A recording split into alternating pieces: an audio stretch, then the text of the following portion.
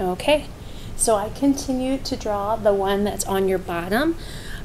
This is the bird's eye view because you can see the top of it. It's like you're floating above it and looking down below it. So notice that I started with the corner. I took the right side to the right vanishing point. I took the left side to the left vanishing point. And then I took this part back to the right side. So if you ever need to, you can pause this as you go. Don't feel like you have to keep up with me. Pause and replay, pause and rewind, do whatever you need to be able to get this done. For each of these boxes, we're going to go ahead and add another box. So boxes on boxes to make it taller. So I'm going to go ahead and add another corner. I'm going to take the right side to the right vanishing point and decide how far I want this to go.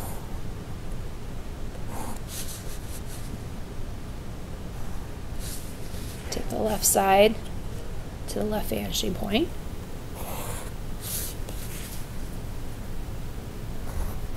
Right.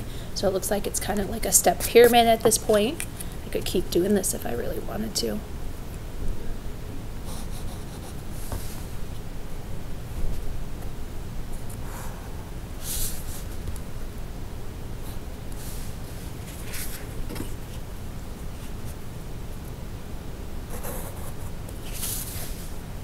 But I'll stop at 3. Okay. We can also add something to a side. If we want different ways you can go about doing this. For this one, I want it to look like it's attaching right next to it, maybe like it's a locker bank like in our school or something like that, or a shed. So I'm going to use a vertical line. Then I'm going to actually have it come out from the building. So it's going to come out from the building, and I'm going to keep it pretty much the same distance on the top. So what I basically just did is, instead of starting with the corner, right, like I normally do, where I'd start here or here, I started where it lines up completely next to the building so that it would line up perfectly. So I'm going to go ahead and take the top of it to the left vanishing point. Then I'm going to take this part here, goes to the right, so this back part also must go to the right.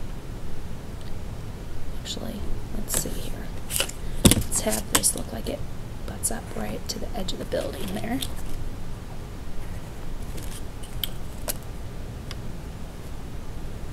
So I'm going to take that to the right vanishing point.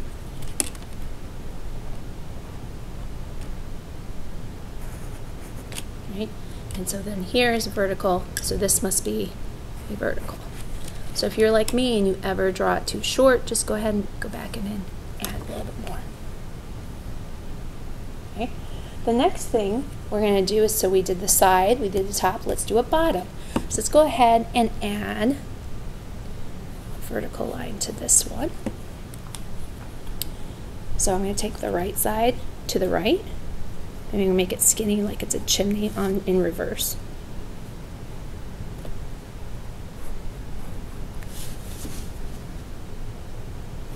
Tube coming down. And take this side to the left.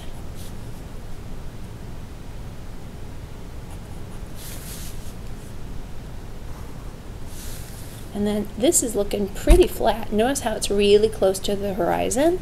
I'm still going to line up to the opposite corners so that I can see just a little bit of the thickness on the underside of it. Okay, so that's adding boxes on top of boxes. Now we can go ahead and look at doing different kinds of roofs. Let's go ahead and put a peaked roof or a gabled roof on this building right down here. So what I'm going to have to do is find the middle. And if you remember from one point perspective, the easiest way to find the middle isn't to measure it like this, because remember, things get smaller as they get farther away, but is to find the middle by using an X. So I'm going to take one side of it, I'm going to draw lightly, I'm going to use a vertical line so I can align my peak.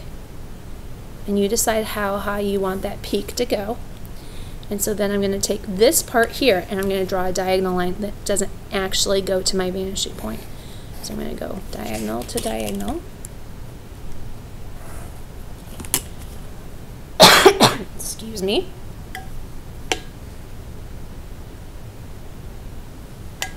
And then I have to think about which direction of line am I going to use. Am I going to take it to the right, to the left? Can you see how these are all going to the left? So this peak here is also going to have to go to the left. Okay. To get this back side of the roof, all I do is take my ruler and I slide it back to the corner and I keep it at the same angle and I go like that. So I just slide, keep it parallel, go back. I do the same thing for this side.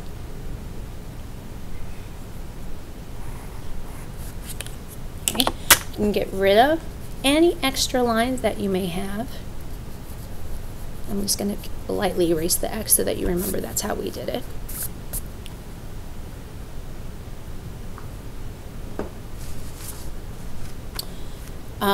On this one, above the horizon, I'm going to do like just a slab on the top. A lot of industrial buildings have cornices at the top. And so what I'm going to have us do here is I'm going to have us draw a little slab kind of hovering above. And it can be shifted to the left or the right. I'm actually going to shift it just a little bit more here so that you can see it. Okay. And then I'm going to make it really, really skinny. So I'm going to shift it to, or take it to the right side. And I'm going to have it come off of the building ever so slightly. And I'm going to take it to the left side. Do same thing, have it come off the edge. And then for this one, I'm going to use a vertical line to make it stop. And then it's floating above right now. So what I want to go ahead and do is I want to connect it back to the building. So if this is going to the left, the only way I can connect it back wouldn't be vertical, it would be going to the opposite vanishing point. So sometimes if you didn't draw this too long, it's going to come in above it. Just make sure it comes in underneath this bottom or this top edge of the building. So I'm going to take it to the opposite. So it looks like it has this little ledge coming off. The next thing we're going to try is truncation. We're going to take out a section of this building at the very top. So it's kind of like the top of a castle wall.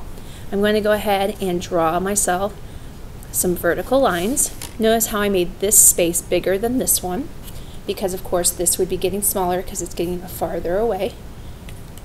I'm going to take this part and go to the left because this top is also going to the left, so a bottom one as well. Okay, I'm going to erase it, look like there's a part taken out of it, and then I'm going to go ahead and draw to the opposite vanishing point. Now I could have this keep running back if I wanted to, or I could use a vertical line to have it stop. So I could see both the left and the right side of it at one time. Let's try that again on the other side. So I'm going to go ahead and draw two vertical lines. I'm going to take this edge to the right since the top is going to the right. Go ahead and erase. Right now it's kind of like paper thin. So I'm going to have to take it to the opposite vanishing point. So this part here is one, right? We only see one side of it. Here we see two. So I'm going to attach it here. This time, I'll just go ahead and like this and have it stop. So that's called truncation, where you take a part out of it. So in perspective, we normally start with big shapes, right? And then we start to add smaller and smaller details. The next thing that you'd probably want to do is to work on like doors or windows. And so there's a few different kinds that we can go through. Let's go ahead and just do a door that's actually on a building. So let's go ahead and make a door. So we would have it be vertical, and then the top of it would be parallel to the top of the roof or the top of the building. So we're going to go to the right side and just make ourselves like a tall skinny one. And you can make this as decorative as you want by adding door, windows and a doorknob and so on. You could also create a doorway that is possibly like in a department store. So it's maybe a little bit bigger. Go ahead and make this a little larger here. And take the top of it to the right side since it's on the right. Okay. And let's say we're walking on a sidewalk and we want to go into this building. How can I make it look like it's going in? We're going to use that same technique we did for the truncation. I'm going to go ahead and draw to the left vanishing point. Okay. Then I'm going to take this part to the right. Okay. So this is like maybe a window, this is a window, this is actually where the door is. So here I'm going to go ahead and add myself like a little bit of a frame so that you can tell that this is the door.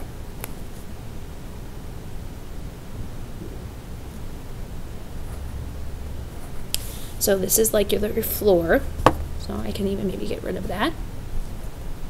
All right. So I'd walk through here. This is where I could see merchandise. I could see merchandise in these windows. So we can actually go ahead and do that too if we wanted to. We could add windows to this side. Oh, went to the wrong vanishing point. Right? Because it's on the right side, it's got to go to the right vanishing point.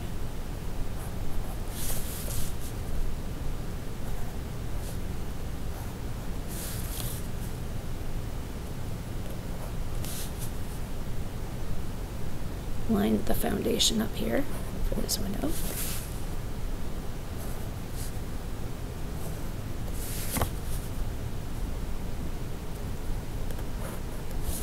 Okay. Let's go ahead and do a couple more windows. I want to make 4 perfect windows. So I'm going to use vertical lines.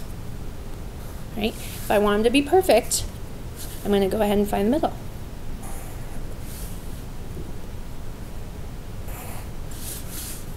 And that gives me 2 perfect windows. If I want to find the middle of that. Good morning, Naperville North. I can find the middle of that. Tuesday, and since it's Tuesday, you know what that means. Tomorrow you can sleep in. Oh yeah, freshman and sophomore board. We are meeting right now. Find the middle of this section. Somebody round up this candy and let's get this show on the road. Can you see how these windows are getting smaller and smaller and smaller as they go back into the distance? If I wanted to make this whole side look like it was glass, like maybe like a skyscraper, what I would do is maybe make a bunch of tick marks, have these get closer and closer as they get closer to our vanishing point, right? And take vertical lines down from there.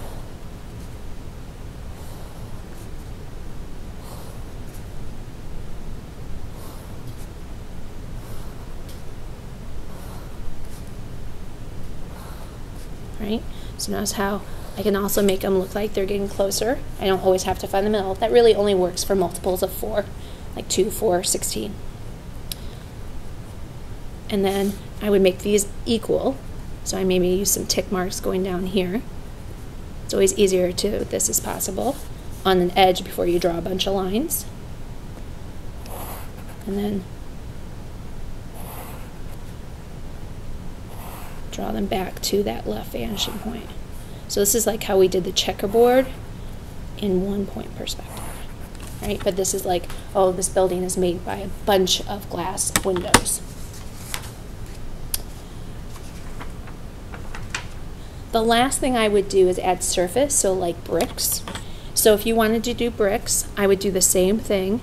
I would add little tick marks going down the side.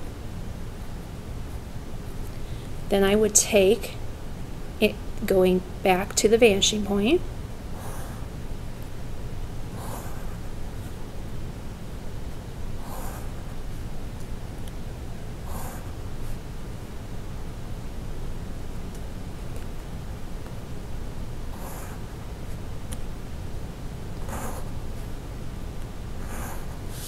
Okay, and then what you're going to want to do is you're going to want to make these bricks look like they're getting closer and closer and closer and closer and closer as they go around. So what I do is I do one row and then I'll do all the other ones, going every other.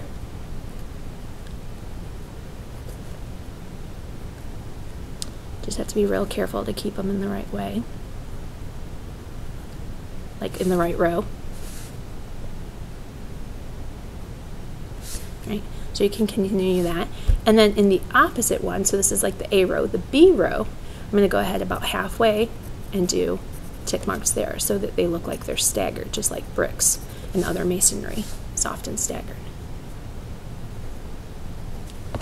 I could show you some more stuff, but I think that that's probably good enough. You can always refer to the packet if you want to learn how to make things like sidewalk, balconies.